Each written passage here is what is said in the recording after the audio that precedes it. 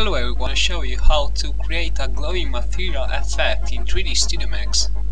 The first part is how to create a material using a lens effect, and the material itself will not glow a lot. In the second part I will show you how to make a mental ray material glowing that will glow but will make an effect more standard, while the first make an effect a lot more realistic, but will make your scene looks pretty garbled. So let's take up our 3D Studio Max. First thing we need to do is go under Rendering tab, Render Setup. Under Common we will expand the Assign Render. Under Production there's the default scanline render. We need to change it to Mental Ray Render. Then it's a more advanced rendering engine that uses bucket and ray tracing, stuff like that. Well, start out with a box. Gonna make it 100 centimeters square, and pick up your material editor, pick it up good red, and assign it to your box. Well, till now the render is pretty stupid. Well, go under Diffuse tab and pick up the Glow Loom. This is a material coming with Mental Ray. Glow Loom is a material that emits light. I'm gonna say 30 brightness and red light.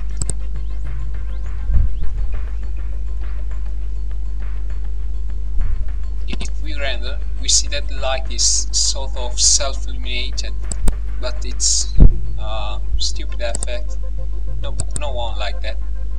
Well, I'm gonna enable the wireframe and the two-sided for see-through the wireframe, and we're gonna make this effect on a view frame that looks a lot better. Okay, so we have a view frame here. The effect it's not showing up, it's pretty standard.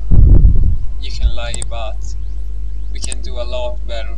Going on Rendering Setup, Render tab, scroll down till you see Camera Effect, and under Camera Shaders you enable the output and you enable the lens. Lens will be enabled by default. Under Lens we use the Night Loom that will enhance any lighting in the scene, and under Output we'll take out the glare. Gonna make a render, F12, and you see that our object glows formidably. It's a really good effect. We're gonna try to tweak it out. Let's make an edit. It makes a very bright light that the lens blurs it like your eyes will do in real life.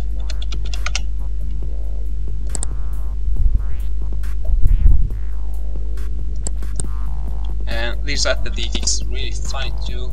We done that in few minutes. You can make various cubes and see how it looks like.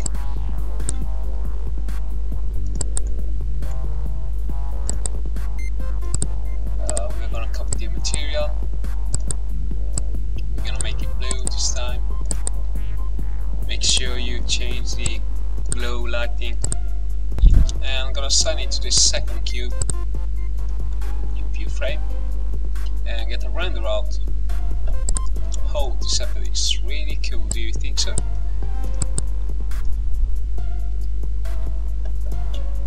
You can play a lot with this, making good scene, something like minimal wallpapers, something like that. I made by cell phone boot screen loader. But let's check out a little features of this method. If we create a standard plane, I'm gonna assign it just a standard material as it is. You see the rendering, it's a lot bright. It's not that's it going to do, because we have a filter called night that enhances any lighting coming into your scene. If we disable the lens on the night, we have the scene clear, but when we add all glowing materials, we have that the glowing is not so real. It feels like uncomfortable here. On the view frame it's still quite good, but if you have standard shape, you see that the rendering progress, you see that the shape is not properly glowing. Meanwhile,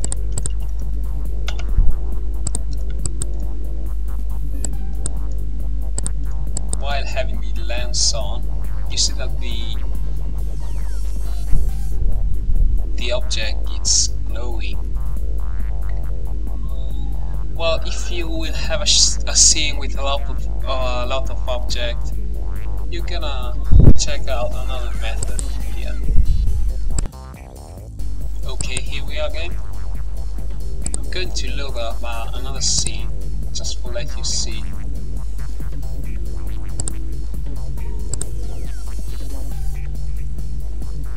I built this scene a long time ago, and wait a second.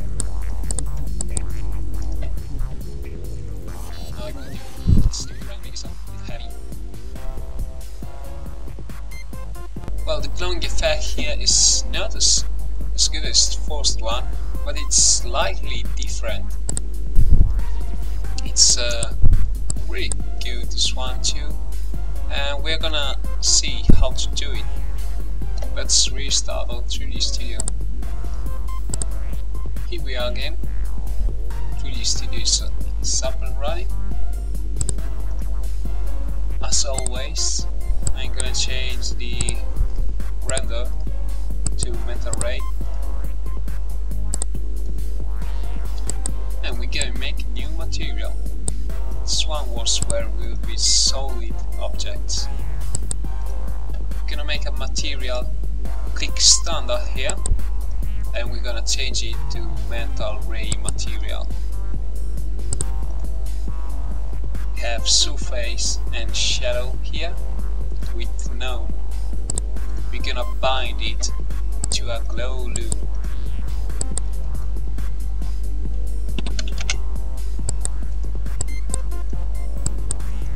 These effects can be a little tricky in some tweaks.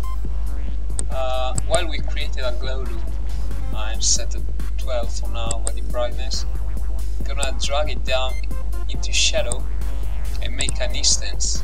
So when we modify the first one, the second one will assume the things as the first one.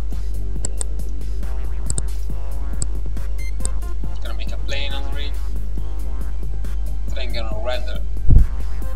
As you see, the object is glowing. Not a lot, but start glowing. That's because mental ray material can set the shadow of the material as custom, so his shadow is light. Afterwards, he don't make shadow, but he makes light. As you see, this is good to make solid neons and sort of that. Sorry, with my screen recorded. Well, we stopped here where we are the material glowing, but not glowing. We need to go to rendering setup, click render, and as we do before, enable the output and leave the default top view output shader on glare.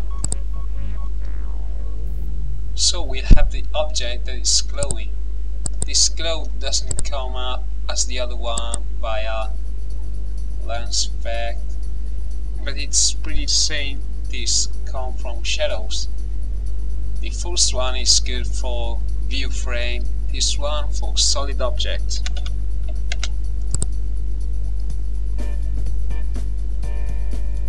The good thing of this one is that he makes shadows on the surfaces, how you saw before.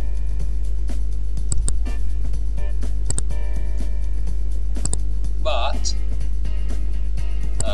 this material cannot make view frame.